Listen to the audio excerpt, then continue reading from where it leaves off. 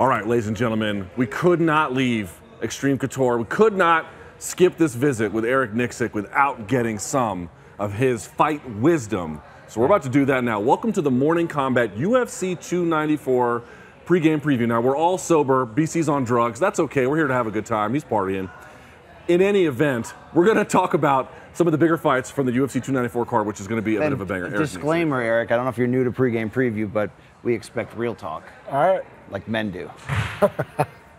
The guardians of masculinity, everybody. Drink that one in. All right. Hey, everybody. Luke Thomas here. You may not have heard, but if not, let me help you out here. So me and Brian Campbell and the whole MK crew, we went to Extreme Couture in Las Vegas. We sat down with Eric Nicksick. By the way, we got a fantastic room service diaries with him. You can check that out, youtube.com/morningkombat. But we also recorded a UFC 294 pregame preview. Here's the problem. As you may have heard, all of the fights that we talked about when we recorded that video no longer exist, right? So it's supposed to be Ikram Aliskerov taking on Nassourdine Imavov. That's done. And now it's Varley Alves versus Aliskerov. We didn't discuss that. Then, of course, in your main event, it was originally supposed to be Islam Makhachev taking on Charles Oliveira, the rematch. That's done. Now it's Volkanovski. It's a fine fight, but it's just not the one we discussed. Not much anyway. And then in your co-main event, we thought, okay, surely the Khamzat and Paulo Costa fight will survive. And then, of course, it did not. He is now taking on Kamaru Usman. These are all fine fights. We're not complaining about the fights. I'm just trying to tell you these are not the fights that we discussed when we went to Las Vegas to talk with Eric Nicksick. But we didn't want to throw the baby out with the bathwater. In fact, there were some pieces of wisdom along the way that we were able to pick up. So let me set this up. We've got a few things we're going to show you here. First of all, we talked to Eric Nicksick about how he scored the first Islam and Volk fight. He'll give us that. Plus some details around how Islam might compare to Khabib. So let's take a look at that. Very quickly, how did you score Islam versus Volk? I had Volk. Yeah, I had Volk 3-2. Okay. In your mind, how does Islam compare to Khabib? Good or bad? You know, it's interesting because of the stances. You know, one's orthodox, one's southpaw. I feel like Islam does a very good job with utilizing his range. And it's a different shot selection, I think, with more like a head inside single, maybe to the body lock sequences that he does. Whereas, like, you know, Khabib was more of a blast double style as well. So a little bit different, big chain wrestling styles, if you will. But when it comes to their ideologies, the ground and pound, it's very much staple a bottom leg. They'll stay in the half guard position. I love the fact that they don't rush from position to position. They always stayed in a spot until that spot expired. They're working you, they're ground and pounding you, they're making you move. And then when you move, then they just go to another spot where they get back to backside wrist ride, or they kill a bottom leg, or they turk a leg, then they get back to their ground and pound again. So both of them have that in them. I would say for me, it's hard to compare, but you know, maybe with more of the striking elements that with the southpaw side of Islam is maybe the biggest difference I see. Well, we talked about comparing Khabib to Islam, and it's like they're different fighters, and Islam's offense in the variety of it so far seems to be suggesting that. Do you think, though, and we don't fully know until we get full evidence that he's wired the same way as Khabib, because what made Khabib special were the intangibles beyond just the dominant wrestling. I mean, what he did against Gaethje to transition from perilous leg kicks to instant submission tap is just like, while numerous serious injuries that he's fielding, are you seeing some of that in Islam? Like this iron will and focus cannot be dissuaded? I see that quite a bit. And, you know, it's funny because this is a guy who's been really on our radar for a long time because of Ali. Ali's talked about Islam for over 10 some odd years that I remember like hearing about him. Ali Abdelaziz. Yes, exactly.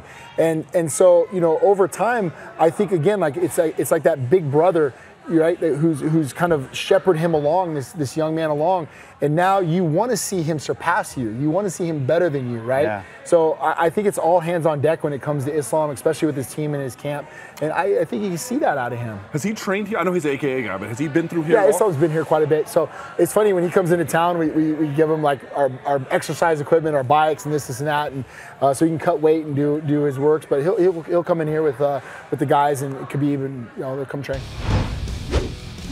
All right, so that's the main event and some of the components there. But what about that co-main event? Khamzat Chimaev taking on Kamaru Usman again. It was supposed to be Paulo Costa. That's now gone. We didn't want to throw, again, the baby out with the bathwater. We actually do have, I think, some interesting things that Eric Nicksick had to say. You'll recall Khamzat Chimaev has spent time training at Extreme Couture, training against some of his guys. He tells us what he saw during that time. and also the kinds of things that make Khamzat Chimaev such a strong, good, talented, potentially future champion? Let's see.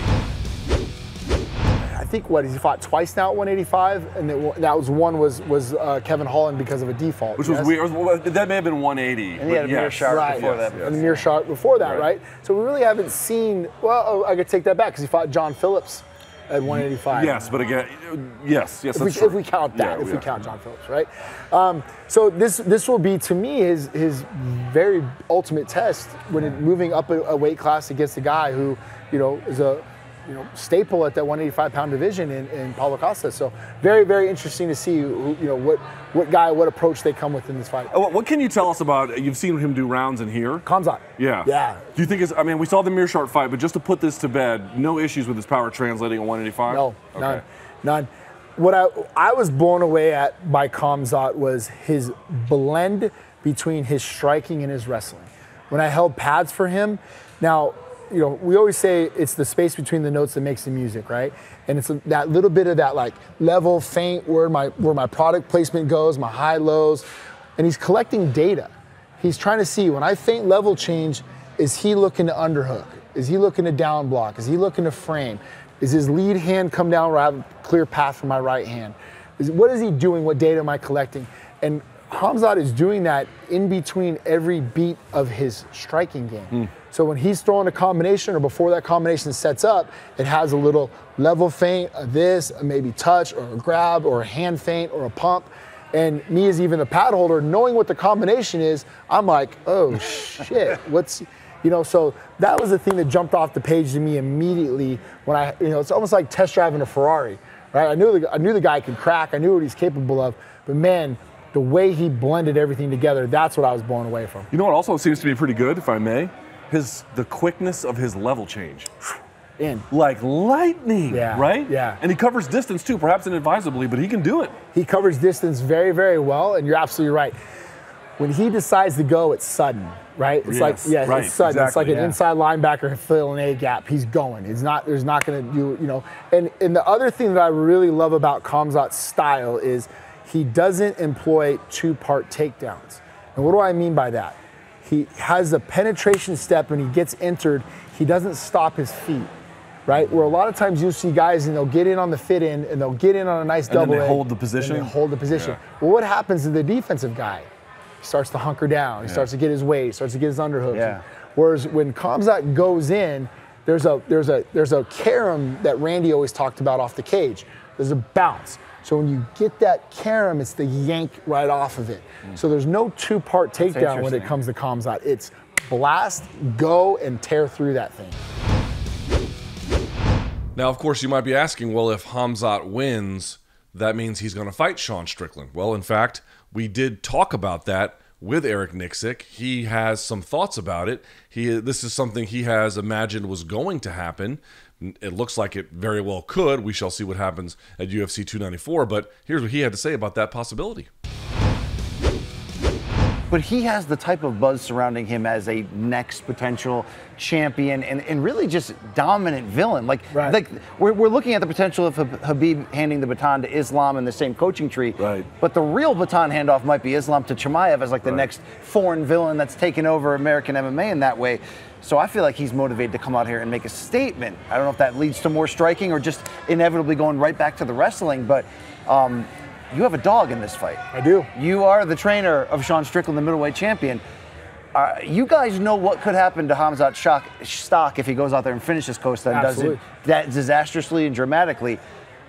Is there a window here, a possibility where it could be Strickland versus Chimaev next in your eyes? I think that is the fight that's next, in my opinion. I think if Khamzat wins the way that I think he can win, I think that is the fight you have to make, in my opinion, just because of the ceiling that you're talking about.